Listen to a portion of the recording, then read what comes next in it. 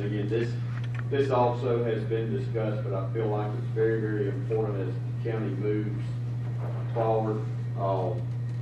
It's going to be the importance of what we as a commission does, where we have the authority to do it, and that's going to be quality appointments to boards and authorities.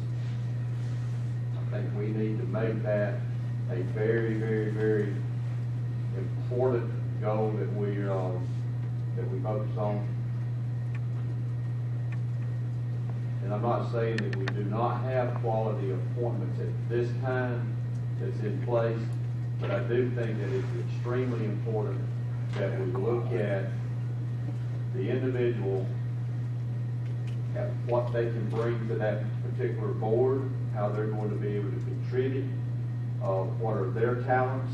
I mean, looking a little bit deeper than just someone standing up and saying, I'd like to serve on the board. I think we've got several boards in this community that, for the growth of this community, has somewhat a good bit of dependency on the actions and the leadership that those boards have. So I think it's very, very important that we focus on that issue. So with that, is the goal specific? We've got that. Is the goal measurable?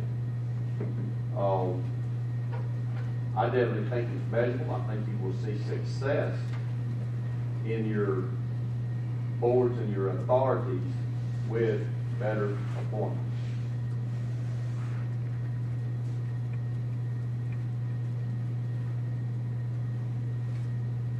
Is the goal attainable? Yes.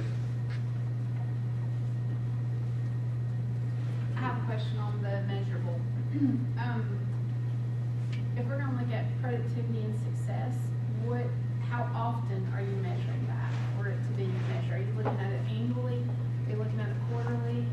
Are you looking at it over the life of that appointee's term? I think it's an ongoing process from the standpoint of measuring it. You need to look at each board. Certainly, I think it's important that the commissioners try to attend these board meetings when they have the opportunities to do that and see how they function. I think it's also important that as you move forward with it, you're seeing the input from each one of the board members that's there, and as appointments become available, the county appointments, I think it's extremely important that you have your input when it's time to make those appointments. I also would take it even a step further and say that there could be some input that you might even get from, and at times have, on appointments that might be from another governmental group, such as City of Valdosta, City of Hayhire, Lake Park. I think that we can contribute to that appointment. I think that they also as well could do the same thing. I don't think we just need to leave our blinders on about our options. To be evaluated annually? Say again? To be evaluated annually? Absolutely, that's what you're trying to get to them, yeah.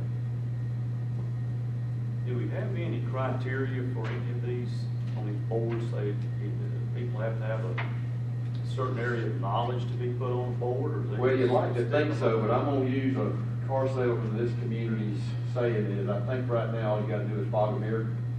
I think that's where we're at. There are some of them, for instance, the Board of Health, that do have criteria within the legislation that creates or allows for that organization that requires certain demographics of the population. For instance, that one in particular, the mayor and the chairman or their designee is a part of that board. There's school superintendents is required, someone from the health field is required. Sometimes there are additional criteria. My point with what I'm saying is that we have a responsibility as the appointing government to do the best job that we can possibly do to make sure that these boards and authority have the best qualified people sitting on those boards. I agree with you 100%, but then again, you appoint them to boards and just appoint them to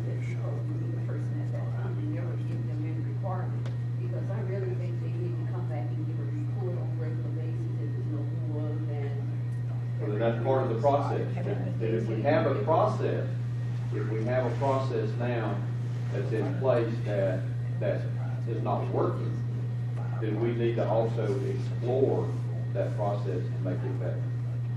So where we can hopefully, and I know, I don't mean it negatively, and I probably shouldn't have said the mirror deal, but reality is that in a community the size of Valdosta and Lowndes County, sometimes it's very, very hard to have an individual just step forward and raise his hand to volunteer to do so. I think sometimes that we have a responsibility to also go out into the community, look into that community, and see if there are individuals in that community that you feel like that contribute to this community. And I hate to use the word recruit, but in one sense, that's really what you're doing. You're looking for the best candidates in your community to serve on some of these boards and these authorities. So I think it's extremely important that we begin to move in the direction to develop the criteria for each one of the boards. If we want to put some of that criteria forward and move with that, I think it's just something we need to consider. I'm not sure that what we currently have right now, I'm not convinced at this time that it creates the best situation for us. I think you should have some sort of recommendation what happens in 6 months or quarter, but you never hear from them until the time. Well, I also think it's important that along those lines, and there's one way that these boards and authorities would come to the commission annually, make a report as far as what's going on their boards, what their needs may be, how we can help them if there's questions, and then it gives you an opportunity as well to ask them the things or the concerns that you may have that particular time on the function of those boards. Is this predominantly coming from the appointees to the ZBOA? Let me clarify. Or the planning commission? Let me clarify. This is not targeting any one individual appointee. It's the whole picture as we're looking at it. Mr. Chairman, my next goal was really similar to yours, so maybe we can incorporate some of this into yours. But one of the ideas that I had was that you appoint, if there is a board that does not have any sort of hindrance in their bylaws, that when possible, a member of the Board of Commissioners sit on that board or authority. If there's an instance where that board or authority does not allow for a member of the Board of Commissioners to sit on it, then you appoint a liaison to that board. So every commissioner has a list of boards and authorities to which they are a liaison. And then the commissioners have to give, in conjunction with or independent of, have to give to the rest of the Board of Commissioners a report on the activity of that board. So you then appoint, so every commissioner, as part of their district responsibilities, whoever occupies District 2 takes care of this board, unless I have strengths or talents and someone else doesn't, you can shift, but it would be up to the chairman to kind of dictate that. And I think that's the best way to do it. I think the chairman, I think that would be your prerogative, the chairman's prerogative to appoint to that. So, in addition to what you've said, if you're agreeable, we could explore that possibility of creating liaisons to these boards.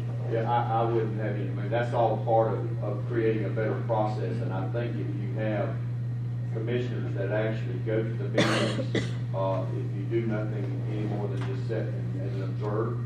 Right, that's what I'm talking about. Yeah, I think you'll have a lot more insight into actually what's going on, what the responsibilities are, whether they're contributing board member. I've served on some of the boards, and as I said, it's some, but there's some that just go there and they're just taking up space. They're not really contributing to that process. Well, And there's some of that. So, and I know these folks back here, they know that because they've probably seen it themselves. Yes, sir. In the mirror? No, I can't believe you said that. My old grandfather. Chairman Slaughter said. Yeah. All right, but I think that would, so, Richard, along those lines, I think what you just said rolls right into this process, and really what I'm looking for is to make boards, authorities, and those appointments and responsibilities that the commission has a better process than what we currently have. I have a question. If you're through with that, I got. With this? No, it's got to do with mine. I'd like to get some comment and feedback on what I brought up. I read it out and moved on to Dexter, and everybody got their discussion. You know, I want to comment. Well, here we All right, are. let's back up. Do we have any comments on, On doing a building, Mr. Sage? a study space, study the space of the buildings that we have. You know, why would we not want to do that? You had already